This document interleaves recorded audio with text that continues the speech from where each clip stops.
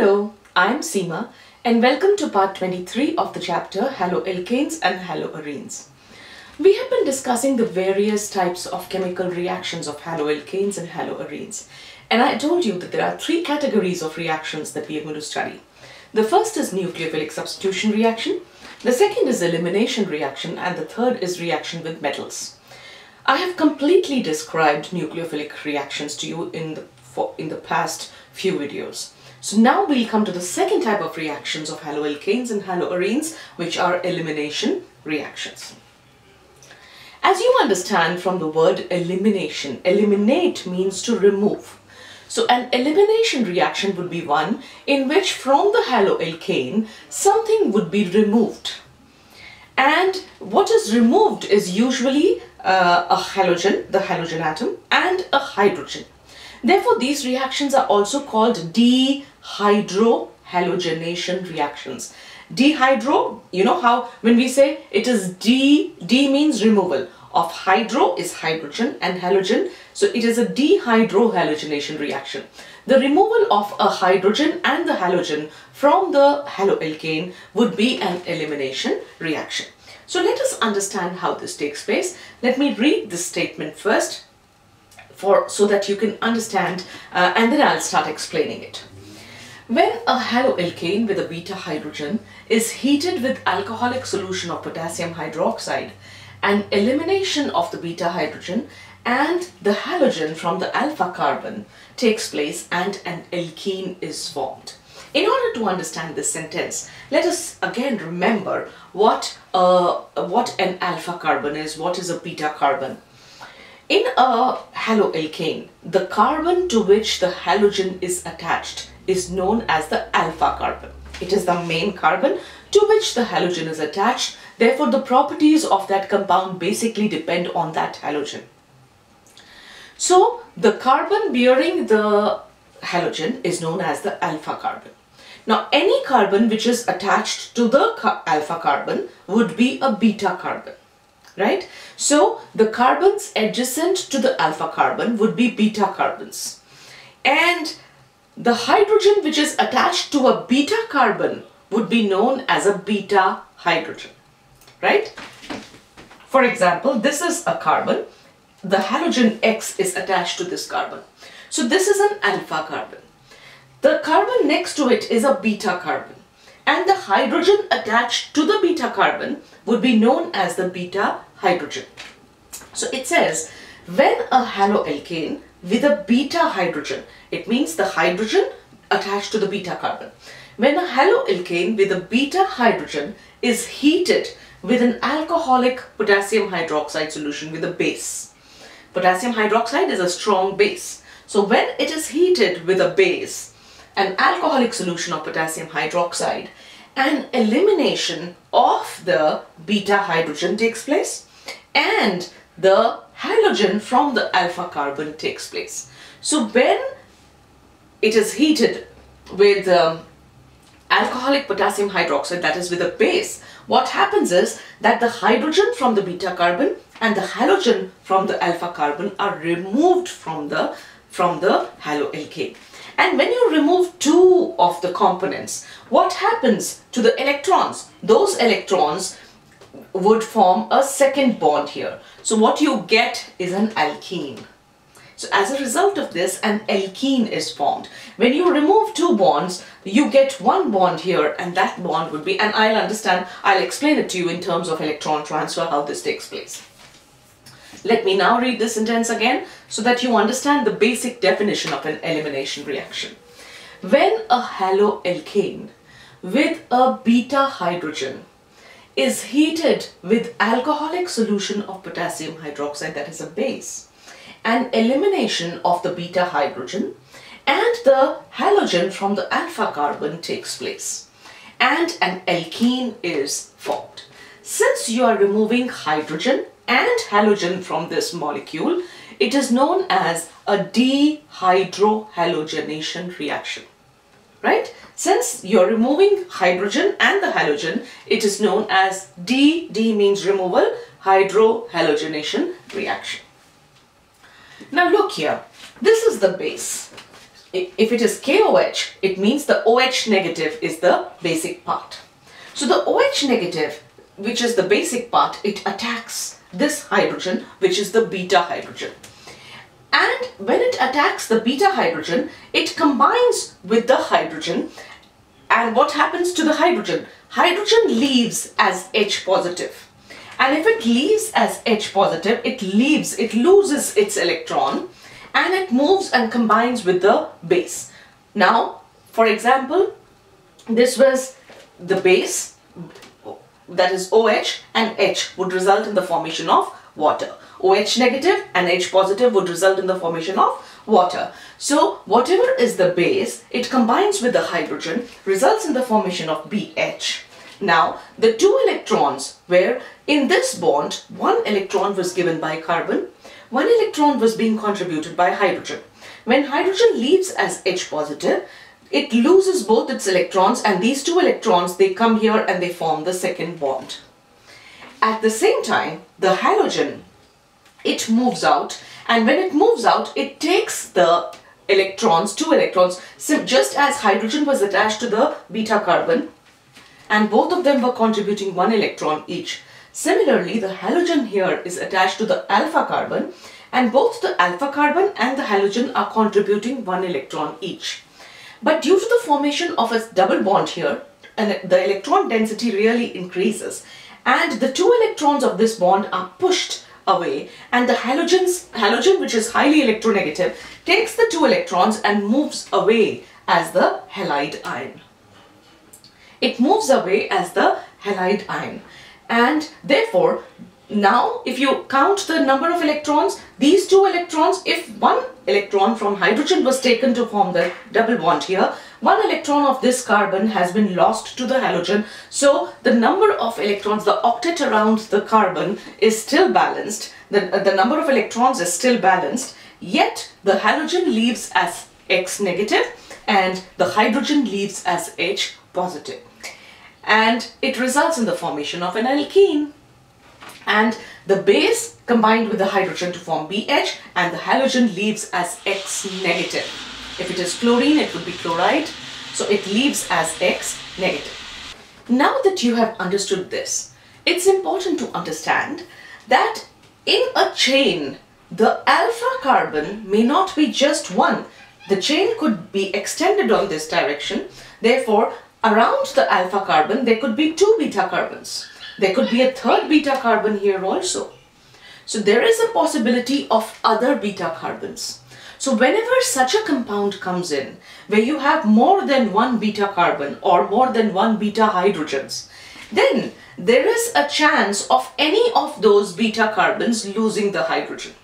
So what decides which beta hydrogen will be lost? To understand that, or to explain that, a rule was given by a Russian scientist who was Zaitsev.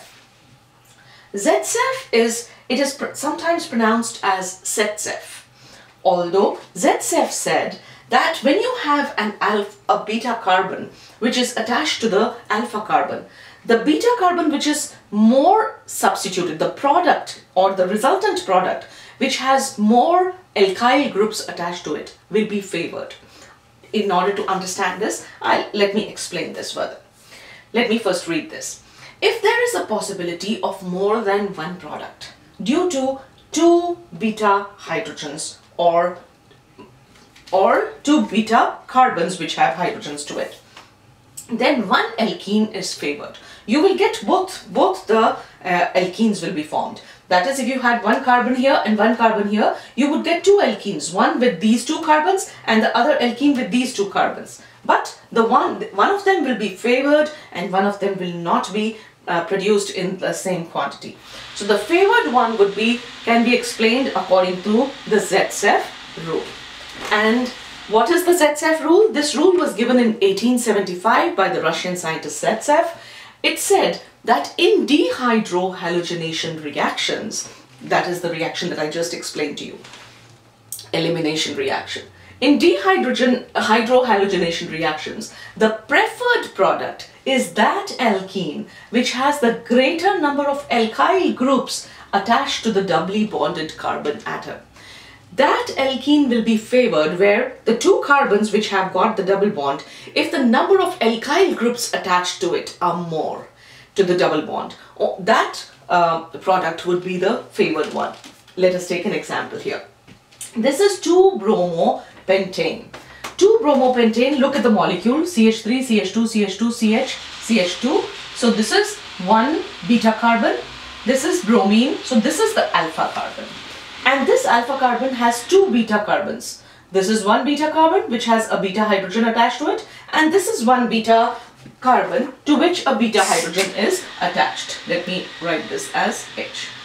So you understand from this that there are two beta hydrogens. One beta hydrogen is this and one beta hydrogen is this. And this is the alpha carbon and this is the halogen attached here.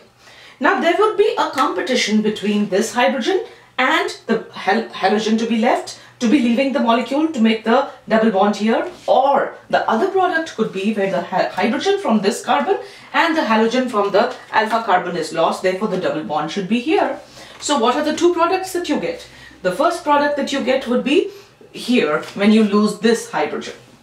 When you lose this hydrogen from the second carbon to the third carbon, you have the double bond between the second and the third carbons, right? That is pent-2-ene is the product. And if this hydrogen is lost, again it is alcoholic KOH you are using, it is the same reaction that I have explained, but you'll be getting two products.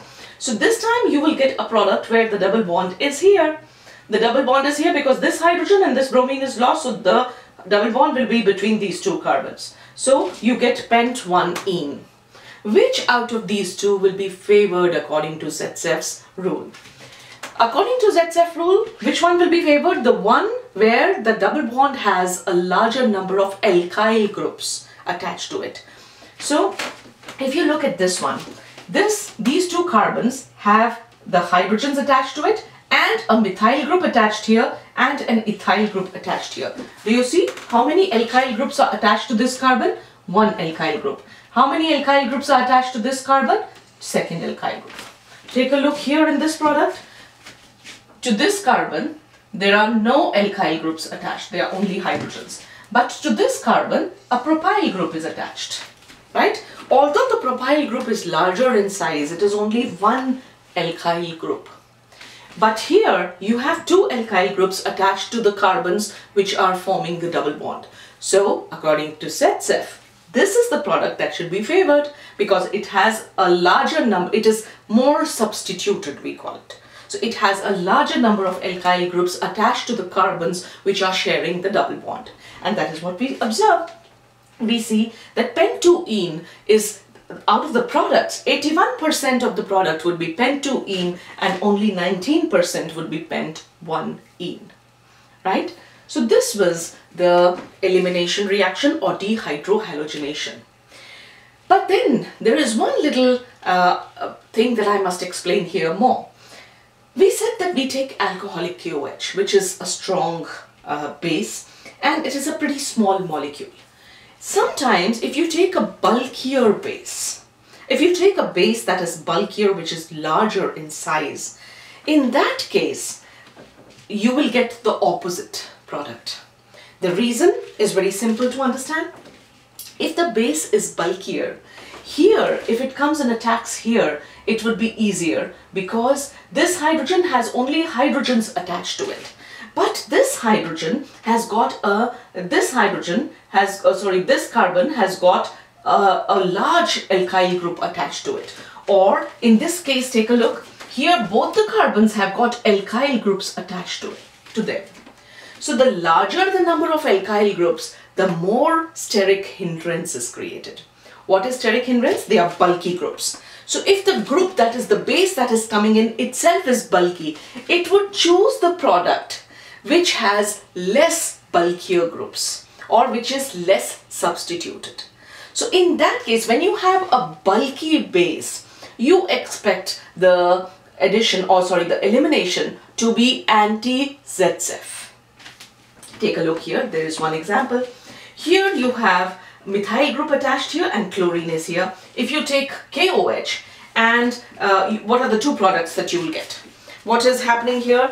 Out of the KOH, what is the base? The base is OH negative. So the OH negative, it comes and attacks this. It comes and attacks what are the hydrogens that you will have. If this is the alpha carbon, you would have one hydrogen here, right? And you would have the other hydrogen would be here. So these are the two beta hydrogens. So this OH negative can come and attack either this hydrogen or it can attack this hydrogen, removing it completely. And the halogen, of course, is removed. So when the OH negative comes and attacks this hydrogen, the bond breaks and it takes the hydrogen away, but these two electrons would result in the formation of a bond, a double bond here. So hydrogen is removed, at the same time Cl leaves as Cl negative, taking away these two electrons. Therefore the product that you get is this one. And here the double bond that is present here has got an alkyl group here, and of course these are just the regular chain. So this has got more alkyl groups. So according to Sets-F rule, this should be your major product, and it is the major product. And what is the other product that you'll get? The OH negative comes and attacks this hydrogen. It attacks this hydrogen, takes away the hydrogen, and the two electrons that are given from hydrogen, they come and form a double bond here. So this is your second product, but this is the minor product. Why? Because around these two carbon atoms which have the double bond, the substitution of an alkyl group is less. Here, out of these two carbon atoms, there was an additional alkyl group. So according to Sets-F, more the branching, more possibility that product which has more branches or which has more substitution would be favored. But if instead of using alcoholic KOH, we have used a tertiary butoxide. If we used tertiary butoxide, what is tertiary butoxide? It is this molecule, this base here. It is carbon with CH3, CH3, CH3 and O negative here. So if instead of OH negative, you have such a big, huge, bulky base, it would not be easy for such a bulky base to come and attack this carbon, the hydrogen of this carbon, because this carbon already has a methyl group attached to it. So due to steric hindrance, due to two large molecules, they cannot come close and react. The tertiary butoxide would prefer to form a product like this. It would prefer to attack this hydrogen, that is this hydrogen, and form this product instead. Because if it comes here, there is a hindrance by the methyl group. But if it comes here, there is no hindrance by any other substituted group. Therefore, the addition here, the major product in the case of tertiary butoxide, would be the one where there is, which is against the Sets-F rule. So this is important to understand, that how steric hindrance can change the major product in an elimination reaction. With this, I will wrap up this video, but now that you've understood a little bit about steric hindrance, we will, in the next video, I'll be telling you about the difference between, or rather the competition between two types of reaction, that is elimination versus substitution. When a reaction has to take place, sometimes due to the steric factor, the reaction may not undergo elimination at all and may undergo substitution instead. But that will be explained in the next video. So if you found today's video helpful, give it a thumbs up, subscribe to my channel, recommend it to your friends, and please keep returning for more videos in chemistry. Thank you for watching, and bye-bye for now.